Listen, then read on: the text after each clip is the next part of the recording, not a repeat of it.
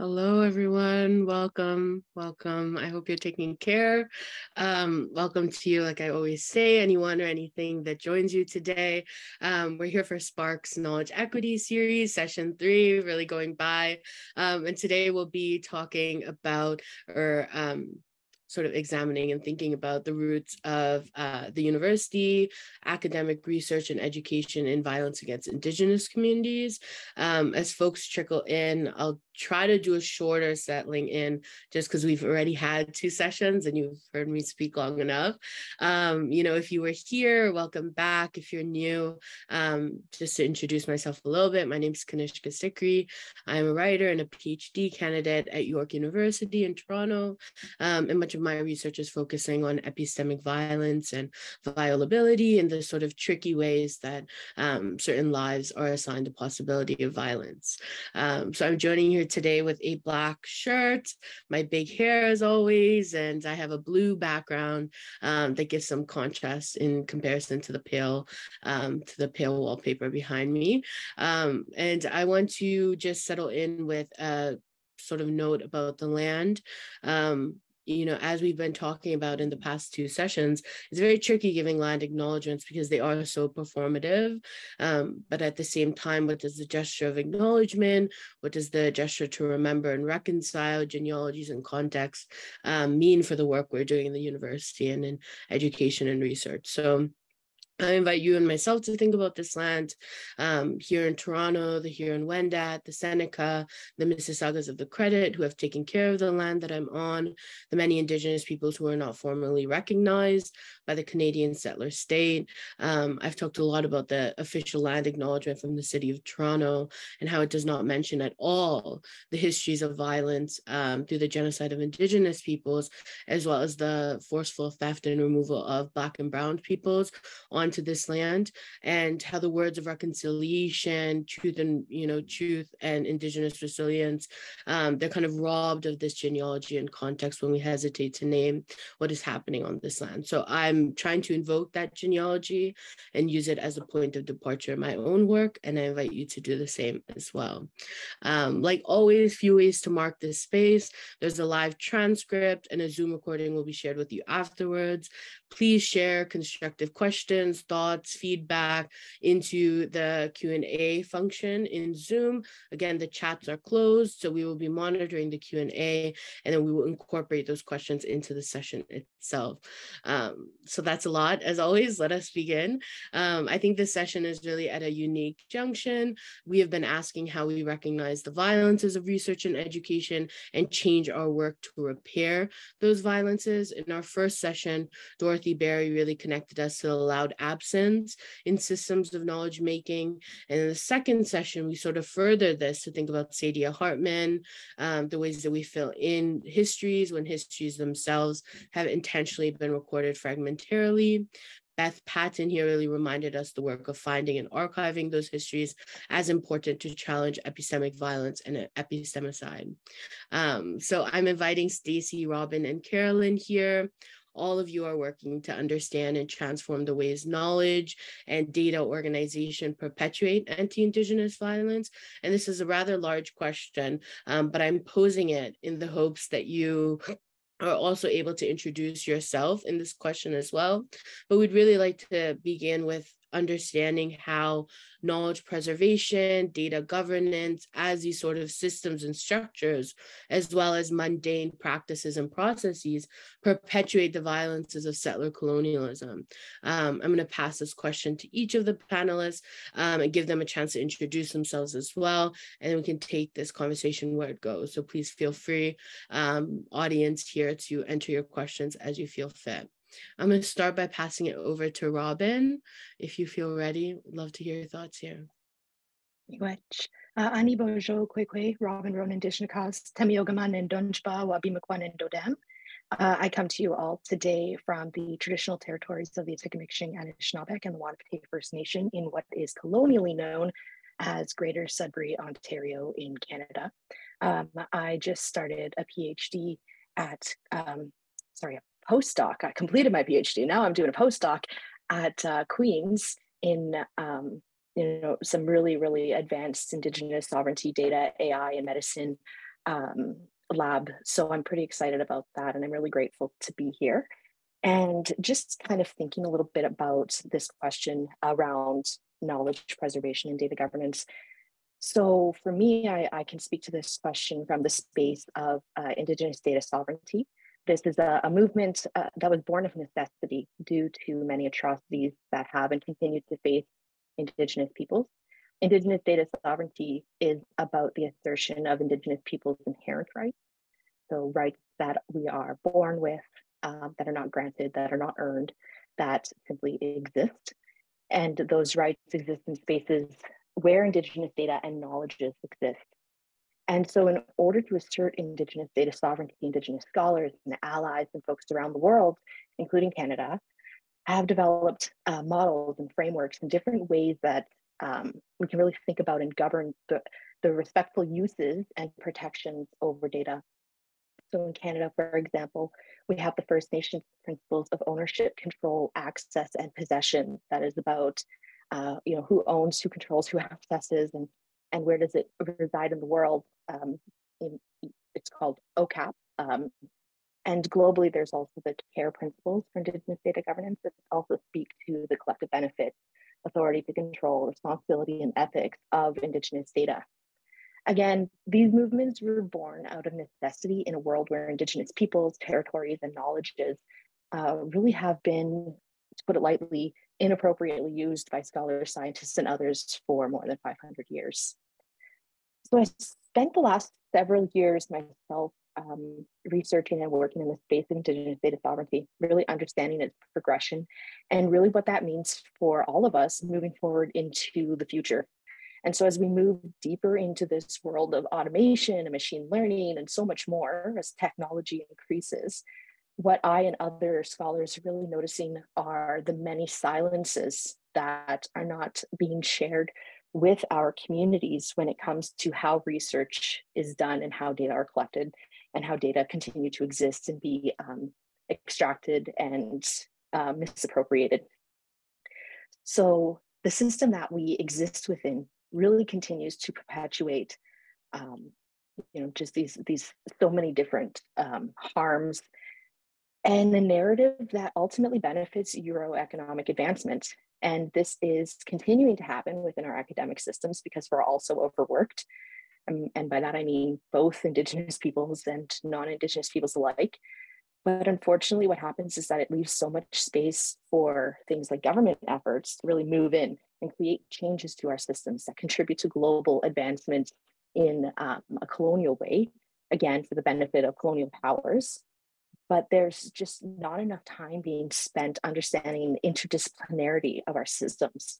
And in order to do better, we really need to ensure that all of our work is respectful of Indigenous knowledges, but also respectful of the areas of Indigenous knowledges that may not be attuned within this fast-paced, changing technological world. And really, we need to keep up with all of the different ways in the webs of social, political, and most importantly, environmental harms that the advancements of these systems are making. For example, the mineral and resource extraction required in order to operate the technology that we're saying will solve humanity's problems. Lithium batteries being one of the biggest contributors to environmental harms, things that should be considered more pressing, and in my belief, would be more greatly considered if Indigenous knowledges were being genuinely considered within spaces that are asserting humanity's advancement, but we aren't getting the full picture as Indigenous peoples. We're just getting the convenient pieces. Go ahead. Thank you, Robin. I'm going to pass it to Stacy, and feel free, as always, to respond as you feel fit. Thank you. I'm going to take a moment and introduce myself. So I'm Stacy Allison Casson. I'm a citizen of the Métis Nation of Ontario, with my home community being the Georgian Bray, sometimes called half-breed community, but I have longstanding connections up through the Upper Great Lakes and out through the historic Northwest. And right now I'm coming to you from Oakville, Ontario, which is the territory of the Mississauga of the Credit First Nation. And I've also recently started a brand new position. I'm coming in as an assistant professor at the School of Information Management at Dalhousie University, coming by way of the iSchool at the University of Toronto, coming by way of York University in Toronto, where I was an academic librarian for many, many years. And so thank you, Robin, for that start off. My mind already is going in many, many directions. And in thinking about this question, I was thinking about this issue of knowledge preservation and data governance in connection to the university. And I think because I'm coming from this library perspective, teaching information studies, teaching about things like data governance, Indigenous data sovereignty, and about the role of the university library in this as well. So, libraries and connections are like at the beginnings of university themselves. So we look also back to the sort of roots of the university as an entity. We're talking like way back in the sort of medieval university. The library is there as part of that whole system or information system really of the university itself, that the library is this mechanism for not just information preservation. And I think that's a really important part when we start talking about data and data governance. It's not just the preservation, it's actually the use. It's the use of the data that is stored within the university for use by scholars or by students. And this is, again, when we look at that sort of continuum of what does the university in that settler colonial perspective do, and having that data be there as something that generates new discoveries and new knowledge, but really also focused on the individual. So there is a disconnect between the university and the people. Even in sort of settler colonial communities, it is a sort of separate entity, and the library as the store of data is part of that mechanism. And in thinking about what do we look at or think about these sort of violences that are done, I mean, I think it's part of that, like what are those purposes of that information? Who is controlling that data? What is its function? And seeing that university as a piece within that perpetuation of settler colonialism. And it still continues. So that is where I think it's important to also think about the difference between a library or the way that data is stored versus archives, because sometimes we conflate those things or think about archives and preservation as the same thing, but they're different when we talk about the use. And it's the use of that data that is also deeply problematic. So we have the who's collecting it, bringing it in, and bringing it in to be used to do something or have some sort of impact as well. That is disconnected from the community that it is potentially collected from. So I think when we think about that, or this in this conversation, it's important to also recognize that sort of historic continuum. I'm looking at Carolyn, although she probably I'm not a historian, but to recognize that there are these things that are perpetuated, and they continue to be perpetuated, and they have their roots in this sort of elite portion of society that is meant to keep that power into, to themselves in this particular way. And so dismantling that is not as it goes beyond just how we think of how something is held, but the whole structure itself. So I think, to me, in reflecting on this question, that was a really something I was really thinking about or grappling with in terms of how we understand the university as well as an entity that is sort of complicit in this perpetuation of violence. And what does it mean for all of us who are potentially members of this organization when it is such a force in terms of how it is structured? So I'm going to stop there, but that's some of my initial thoughts to that question. Thank you, Stacey. Yeah, indeed, these are always really big questions, and I think they're the most exciting, but then they demand these sort of big potentialities and responses. So I'll pass it to Carolyn to take it from here. Annie Bojo, Carolyn Podruchny, Dijnikaz, Oakville, Dunjaba. My name is Carolyn Podruchny, and I also hail from Oakville, Ontario, along with Stacey. And I introduced myself a little bit using Anishinaabewin, which is the language that Robin introduced herself with, because I live on this land and I feel responsible to the stewards of this land. So I want to introduce myself as a settler colonist. My great-grandparents and some of my grandparents came to Canada right around the turn of the 20th century, and they settled in Western Manitoba on land that was tended to and stewarded by Anishinaabe people and also Cree or Nehawa people. Then I ended up moving to the Toronto area. So I grew up on Treaty 1 territory, and then now I'm covered by a little bit by the Toronto Purchase, but there's two treaties that are ongoing with the Mississauga of the Credit First Nation. I believe it's treaties 44 and 45 in Oakville right now that are currently in the courts. So I see myself very much as a guest on these lands and someone who has benefited from colonialism, as someone who is white-skinned and is considered white. And I keep that at the forefront in my position of power as an educator in a university, a major urban university. So I'm a professor in the history department. I decided to, when I arrived, it's a fairly conventional history department. We didn't have a lot of Indigenous history.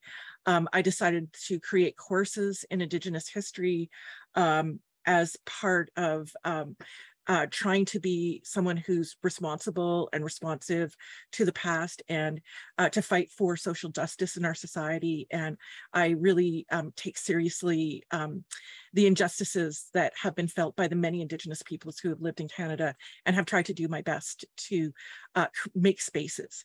So as a non-Indigenous person who is teaching Indigenous histories, I recognize my role as someone who needs to step aside. So I've always got that goalpost in mind, and I've been cultivating as many Indigenous students as possible within the university, and as we continue to strive to hire Indigenous educators in our department. So I do want to step back a little bit as a historian and just sort of think a little bit about the deep past. I want to thank Robin and Stacey so much for their brilliant answers, and oh, they're so smart. So I'm going to be less smart and more boring, but just sort of to put it into a historical context, which is what I'm always trying to do. So definitely, as Stacey was saying, universities started as these institutions that were elitist. They really took off during the Enlightenment in Europe, and they started to become organized according to Enlightenment principles. And Enlightenment principles really value individualism over collectivities. They like to break down the world into little bits, and only the little bits that can be perceived of by, the frail human five senses of, touch, taste, sound, sight, feel. And that got reflected in a couple of ways in universities developing distinct disciplines to ask questions in certain ways and categorize things in certain ways. And it also is reflected in the way that data is thought about and the evidence is thought about, in that it has to be perceived in a certain way, it has to be gathered in a certain way, it has to be analyzed in a certain way, in a repeatable, experimental kind of way.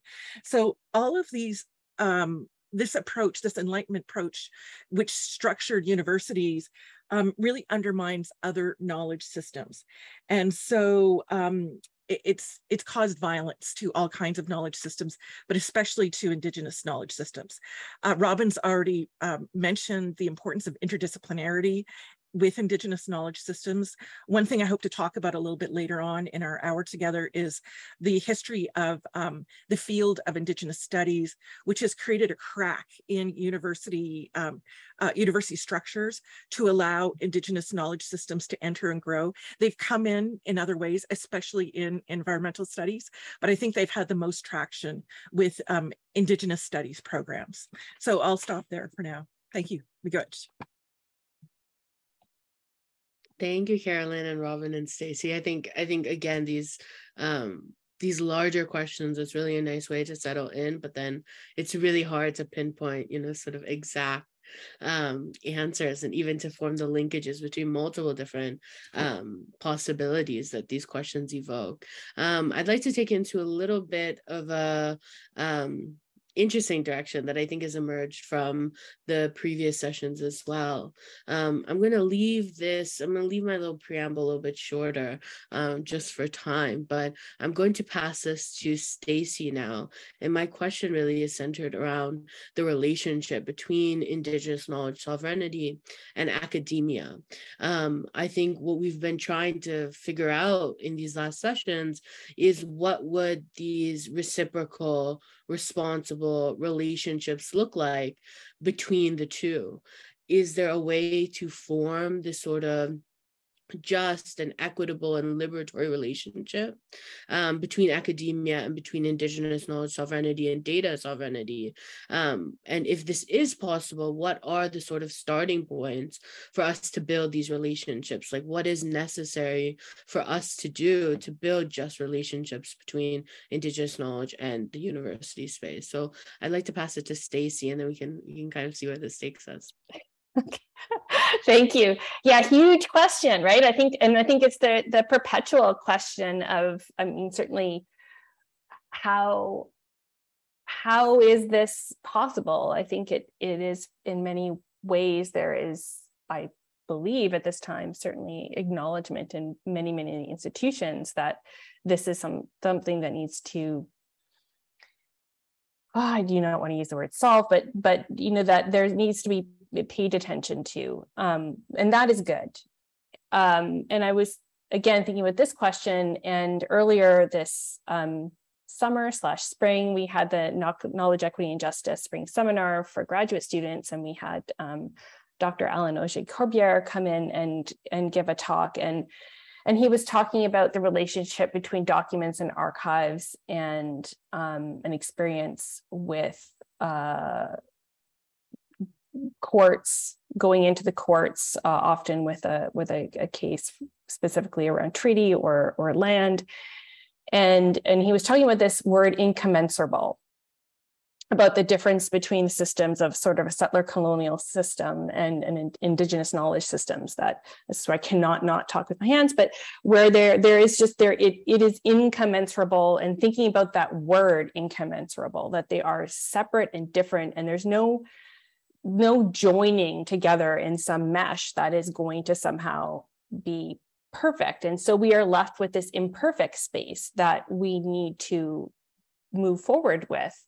But what does that mean? Because there's no bringing Indigenous knowledge into a settler colonial system and having that be just and keeping the sort of wholeness of an Indigenous knowledge system sort of nested in a colonial system. It's just not possible. And so it's a real challenge, because it is also necessary that universities grapple with this. It's not, again, something that is just attached to the system. So I've been really thinking about that alignment and this sort of fundamental lack of ability. I know this is probably sounding like, but where's the solution? So I think the problem is I don't know what the solution is, except to say we need to, it's an ongoing process. And there are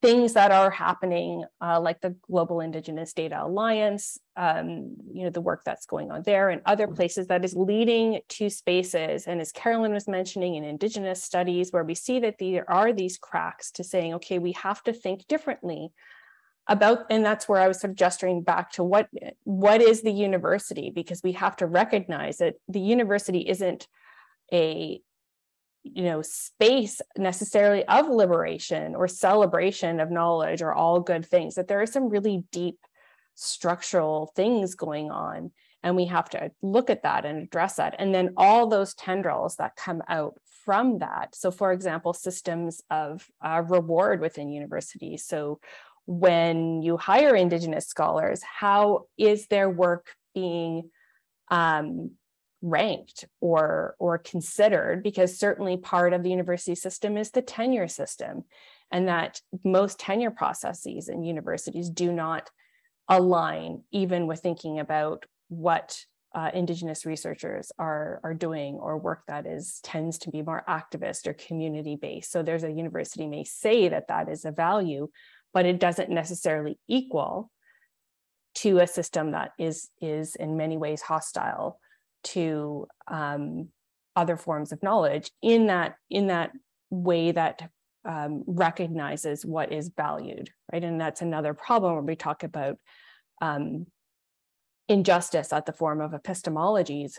When knowledge is not valued, it is very clear in the university in these kinds of cases. So I feel like I've strayed a little bit from your initial question, but it's, again, really looking at the university as a whole to say it's not about necessarily having a policy on how the policy on how data is handled. That's one tiny part of a whole thing that needs to recognize Indigenous knowledge, and sovereignty as well is so important, to recognize Indigenous nations and nationhood in a very particular way. If you are not doing that, then it sort of stretches out to all kinds of different things. So it's a few things to mention, but again, I want to go back to this incommensurable word, because I think we have to recognize that there is incommensurability. And so what does that mean for a solution when it's not as simple as incorporating something into the sort of system of the university in a way that is simple and comfortable, because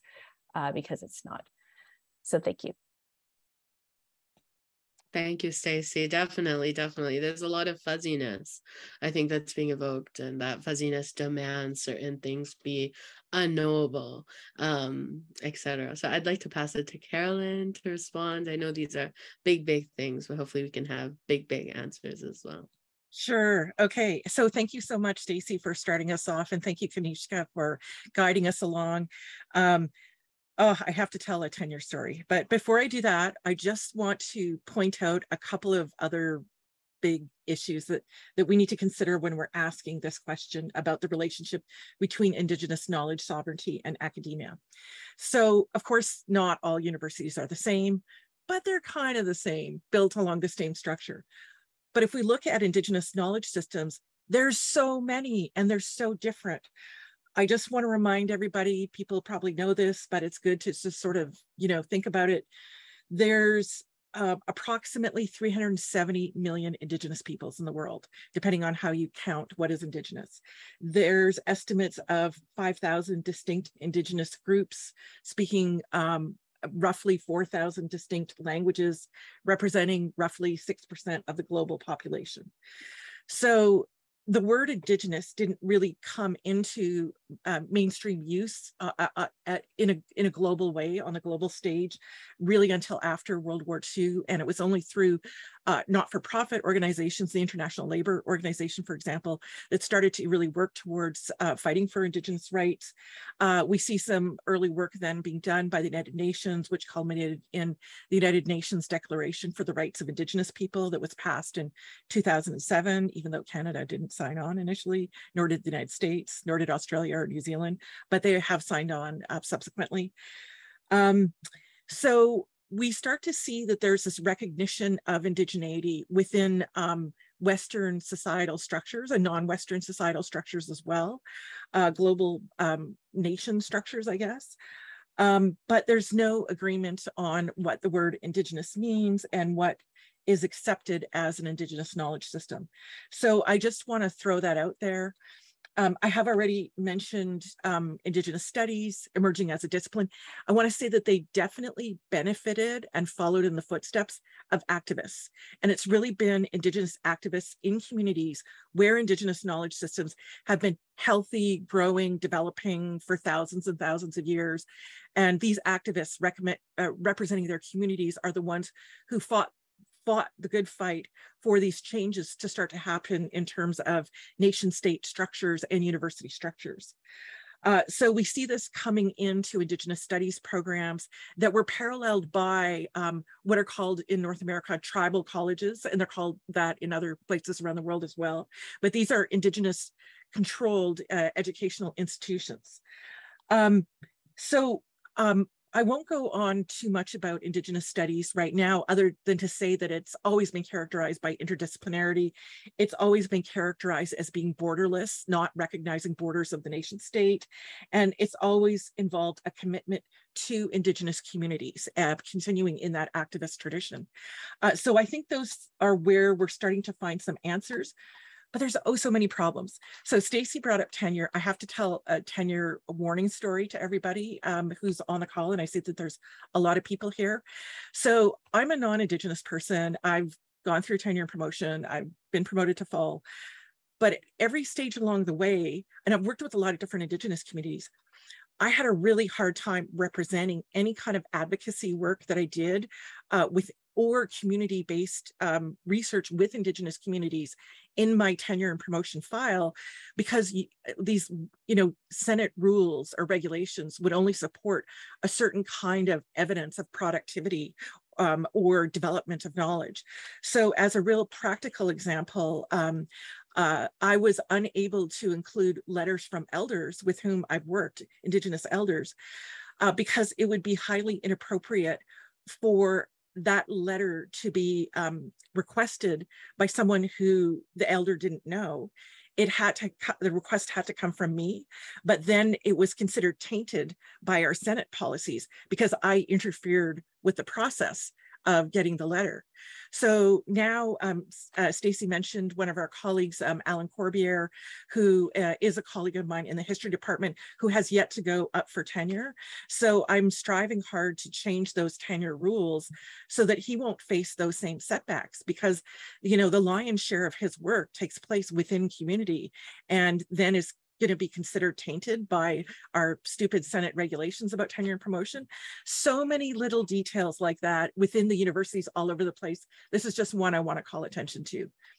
And just one more quick thing. So non-Indigenous allies can help Indigenous allies within universities by leaning out, looking for these problems and trying to fix and smooth the path as much as possible and take risks in their own careers to do those kinds of things. Okay, thanks, Miigwech.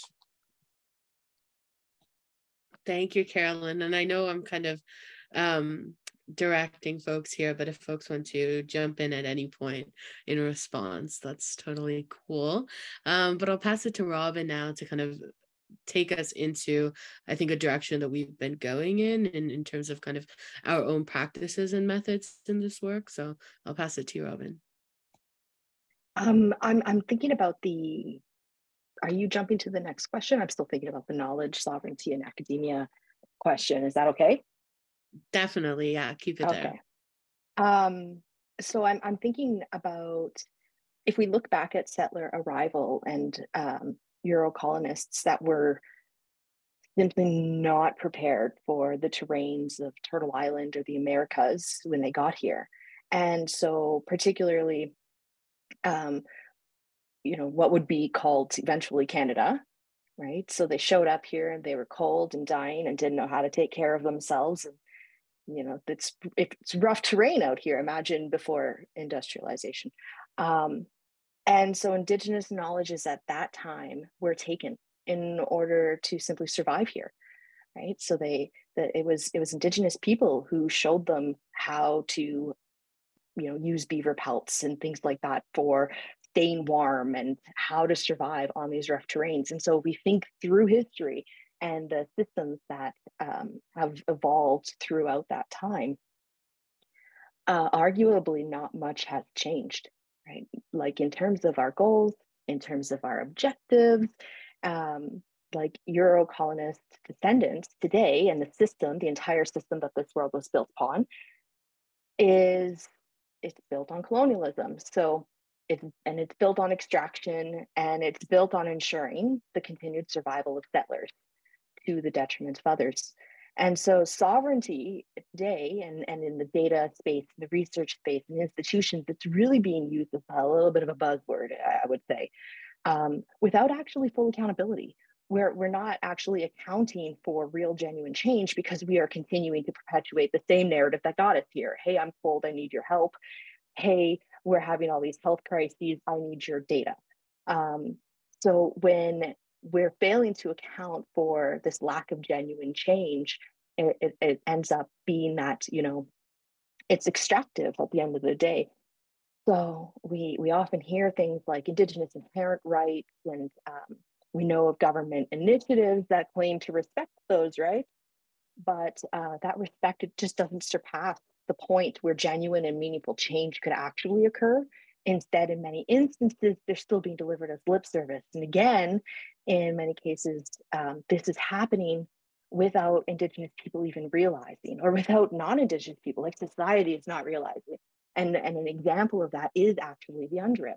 And so when the United Nations Declaration on the Rights of Indigenous People, was launched in 2007, everybody thought, yeah, wow, that's great.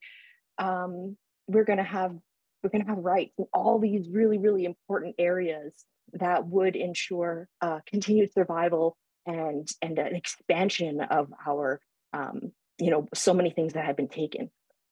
But something that really had the potential to create a lot of change in Canada was passed in as the UNDRIP Act, or as I think it was originally supposed to be the UNDRIP Act. That was actually squashed in Parliament when it was being put forward by Indigenous people. And the government of Canada, in the middle of the pandemic crisis, managed to pass a new UNDRIP Act. And what I think we're missing when we read it, because if you've ever had, there's 46 articles, and they're all kind of like, Indigenous people have the right to, Indigenous people have the right to. And if you ever sat back and tried to read the UNDRIP, you might get bored or not make it all the way to number 46. Number 46 is the very last article in the UNDRIP. And that was added at the last minute before anybody would sign on to it. And it says, nothing in this declaration may be interpreted as implying for any state, people, group, or person any right to engage in any activity or to perform any act contrary to the Charter of the United Nations, or construed as authorizing or encouraging any act which would dismember or impair totally or in part the territorial integrity or political unity of sovereign and independent states. My interpretation of that is nothing in this declaration means a damn thing outside of the current colonial system. And so when understanding that and putting that and like recognizing like what a real genuine sign show of good faith would be, the system that we live in requires complete redistribution of power and a complete overhaul and a the 7 grandfather teachings, if you're familiar at all, that speaks to honesty and speaks to truth. It's so important, it's said twice. And we need to be honest with ourselves and our institutions and the positions that we're in order to actually push forward and start actually making real, genuine change. And I think institutions are really in a powerful position. They have the ability to start pushing for things like what Carolyn speaks to, like craft, or maybe we call them like glimpses of sovereignty, but things where we really are pulling in more faculty, and we really are pulling in more students, and we are actually doing things that create long-lasting, meaningful change by bringing in those different perspectives and bringing in people who have lived experiences that change the way they view the world. And by doing that, we'll start to see societal shifts in thinking that are really necessary in order to dismantle what we're currently living in. And it requires being critical and accountable and reflective and decolonial and really doing the system change work that acknowledges how difficult it is. And speaking to, again, the way Carolyn just shared and her tenure experience, And as a First Nations woman who recently completed a PhD, I also sent out a very, very many applications to universities for faculty positions. I've been teaching for several years. I feel I am prepared to come in the door as a faculty.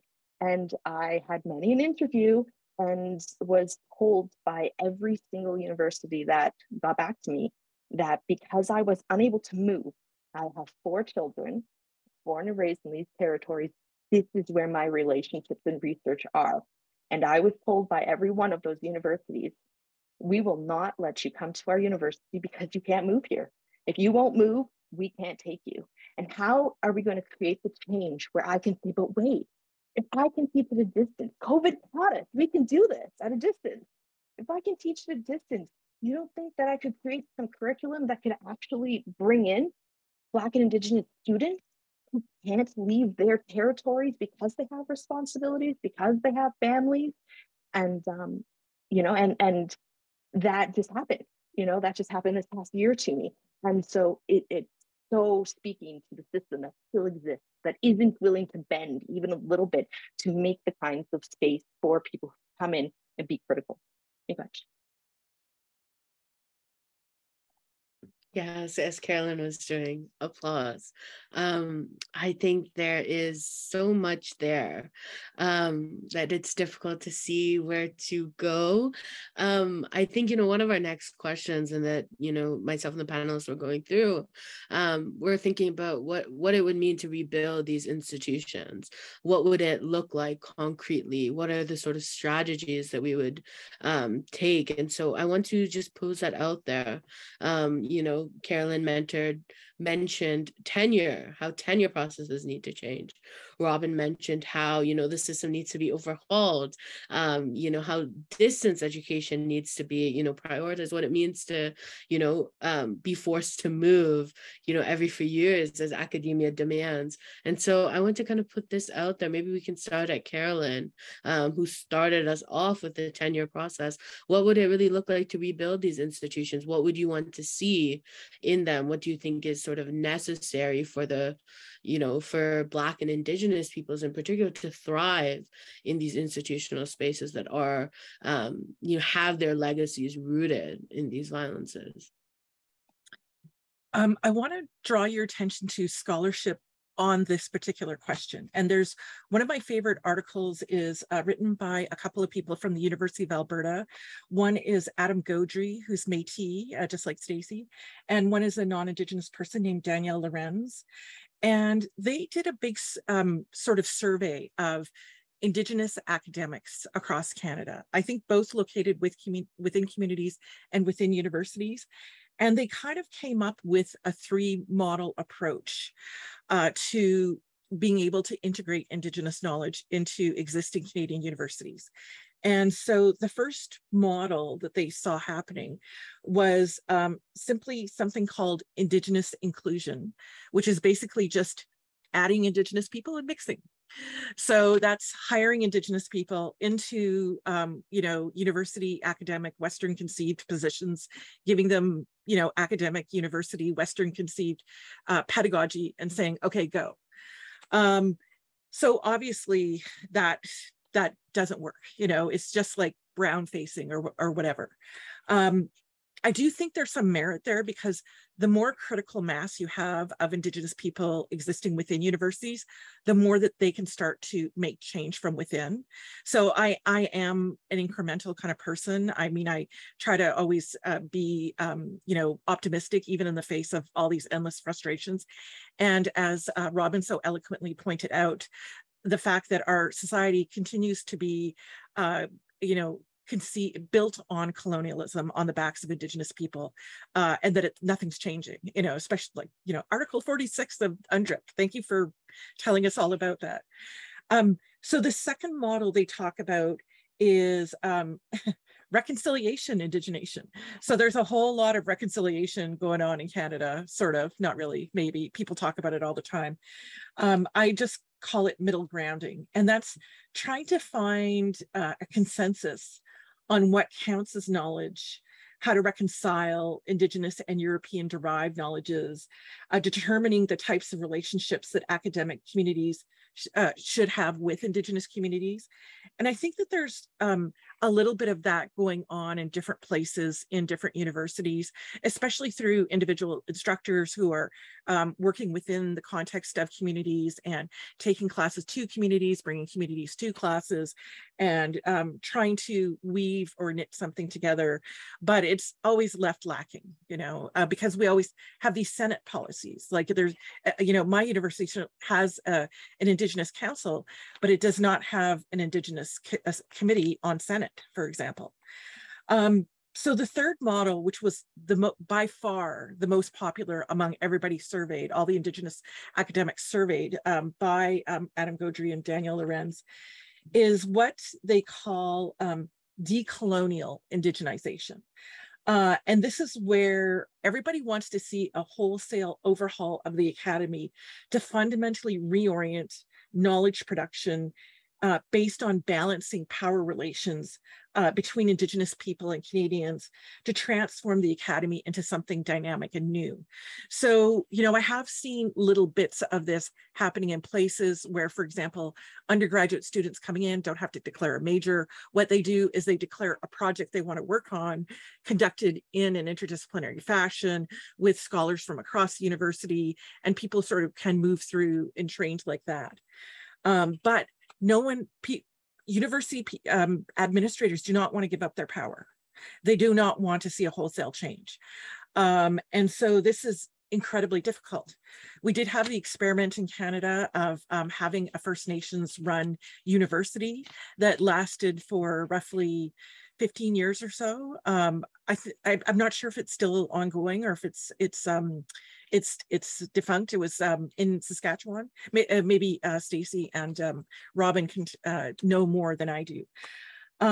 So I think a lot of Indigenous people are now actually trying to go back to tribal colleges or Indigenous academic institutions and to build capacity within those places and get those accredited. So I know Ontario actually 4 years ago created an Indigenous accreditation agency that accredits Indigenous post-secondary institutions to have their degrees recognized. So that's where Gaudry and Lorenz fall on the side of that there really isn't a way to make this work. I don't know if I agree with them. I don't know how young people are feeling. I know that a lot of, you know, young PhD students in Indigenous PhD students in my university are not at all happy with the structures of everything, the courses, the comprehensive exams, the requirements of the dissertation. And it doesn't seem to me like my colleagues are willing to really make genuine changes at this point. So So I'm sorry to be ending with an, I don't know. I can give you a whole bunch of specific examples of things I've tried to do. Let me just say out there to all the non-Indigenous people, ask questions of your Indigenous colleagues.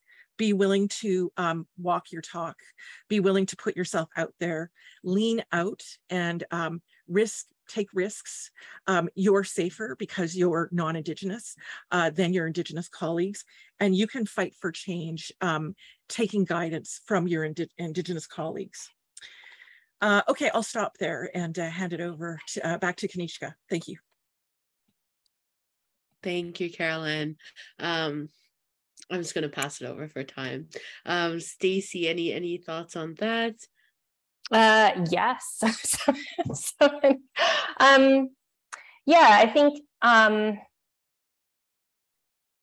you know, I wrote down a little bit early this idea of sort of radical hope. So I think, you know, it's a challenge. I mean, I've been in sort of moving from being a librarian into being faculty, so teaching in library and information studies versus being a librarian. And it's interesting being on sort of two different sides of kind of work within the university.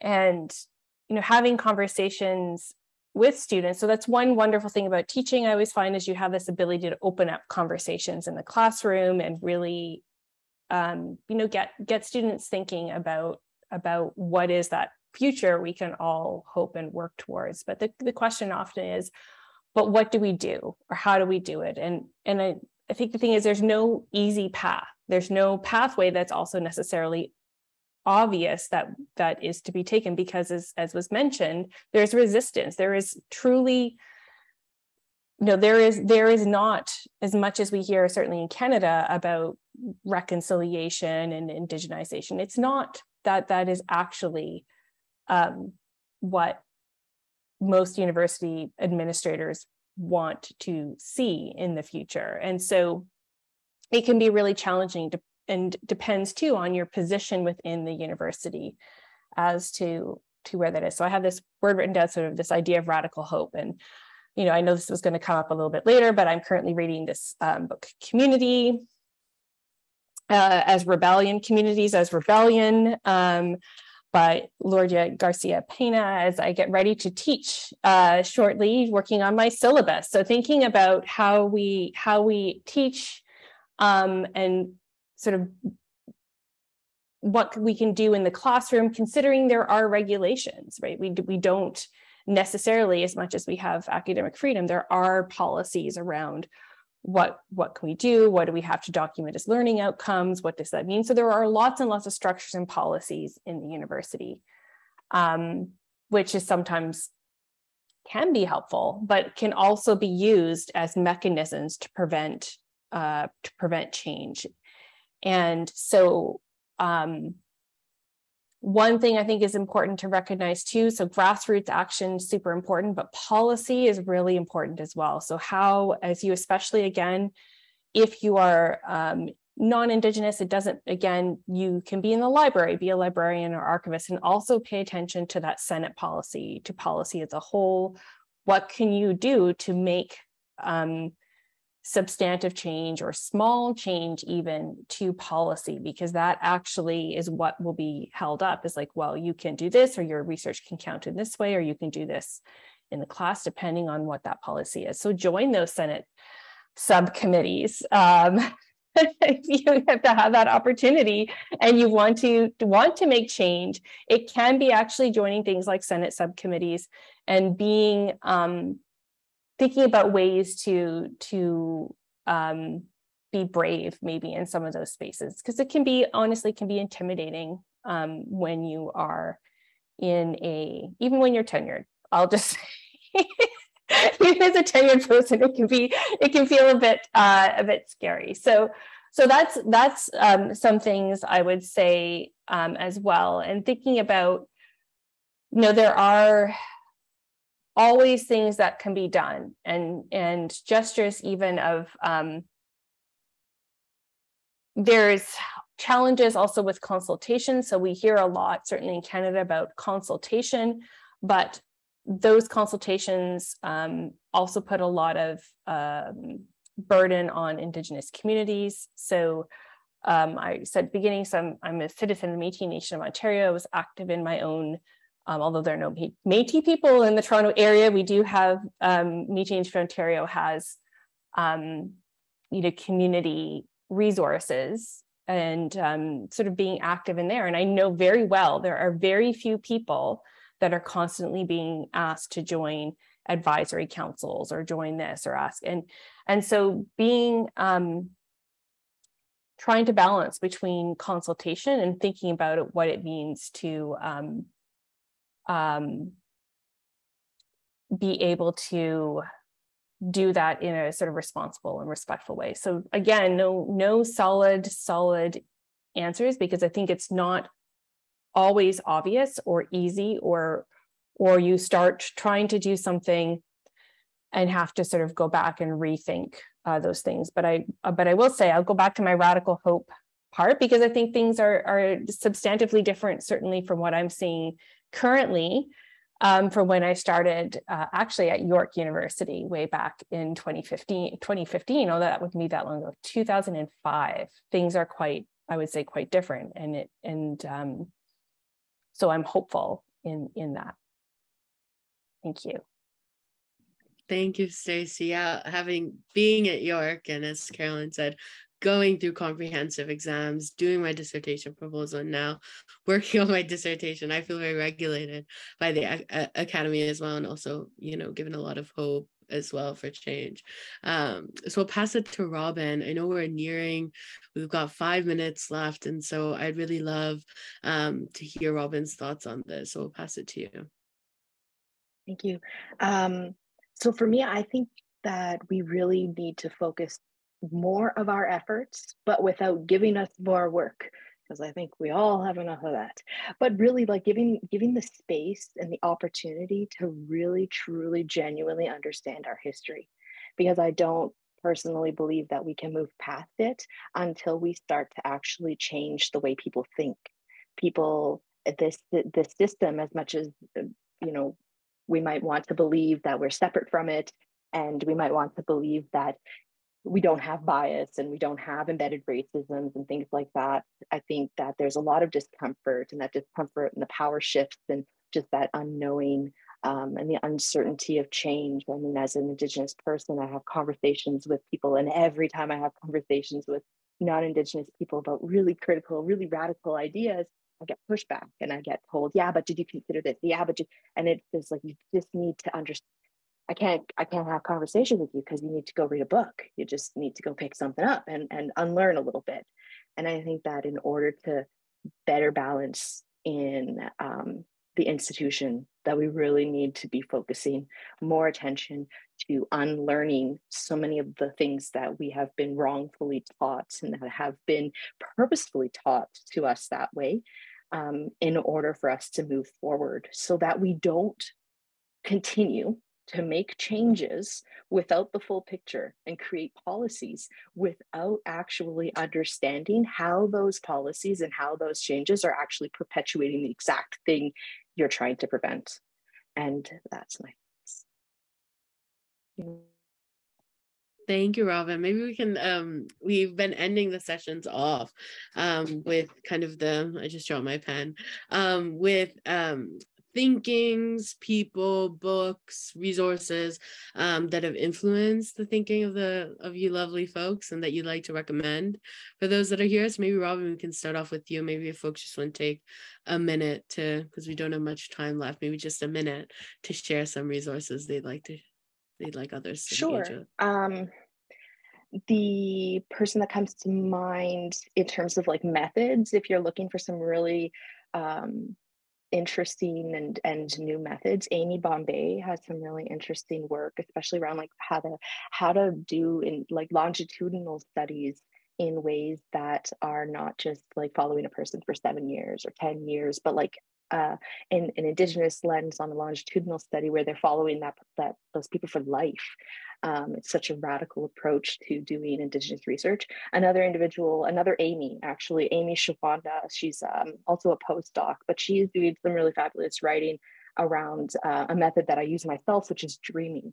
And so kind of, dismantling our current colonial notions around what is considered pure science and pure research. And in terms of like where I come from as a person and my own thinking, Kathy O'Neill's Weapons of Mass Destruction, take a gander at that, and Kate Crawford's Atlas of AI. Thank you, Robin. Stacey, if you'd like to share.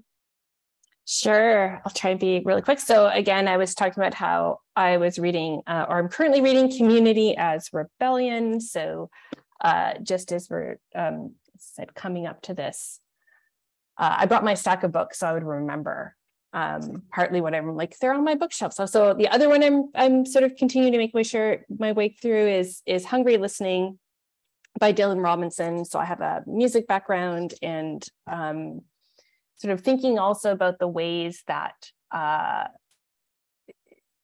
Indigenous music sort of comes up against Western music, but also to me has some things to say about the academy, which can be useful. And I'm also just going to say fiction. So reading Indigenous fiction, really great way also to sort of think about different worldviews or ways of looking at the world that can actually influence ways that we think about ways to approach research as well. So I'm just going to do a general plug for reading fiction, even though sometimes it might not seem to be very useful when we talk about research. Thank you, Stacey. And Carolyn, I'll pass it to you. Sure, I'll just mention two classics. I always like going back to classics. So one is Linda Tuahi-Smith, Decolonizing Methodologies. She is a Maori scholar, and she first published this in 1999, and it keeps getting re-released. Margaret Kovach also has a wonderful book on Indigenous methodologies, and she's based in Canada. And then finally, every non-Indigenous person needs to read an article called Decolonization is Not a Metaphor by Tuck and Yang. So decolonization is not a metaphor. Everybody must read. Thank you. Thank you, Carolyn. Some questions were if we could get all these resources and put them into an actual email, because I agree it's hard to keep track of them. So we'll definitely do that as well. And as Robin was actually speaking, I was thinking about lesbian Mohawk theorist Beth Brandt, who has a lot of wonderful writing as well that may connect to those who are interested in this session and are here. So we'll end it here because we're 1 minute over. Thank you, Robin, Carolyn, Stacey, for being here. Thanks for all the participants that have come. We hope that you'll share the recording. The transcript is useful, and we'll get those resources out to you as well. So thank you. Take care. See you all soon.